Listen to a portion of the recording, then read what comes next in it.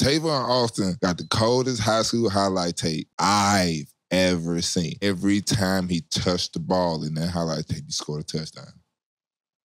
We're talking about a highlight tape that's 20 minutes long, and he scored every time.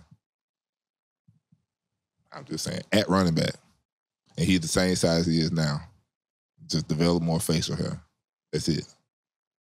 But, hey, I don't know what y'all talking about, but y'all better go back and watch that boy Dunbar. Anybody that played for a team called the Poets, but you had to be cold, bro. Ain't no, you playing football.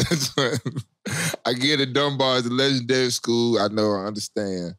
But still, that shit kill me when you get tried like that as a sporting school, or you end up being good at sports, and y'all got a trash-ass mascot.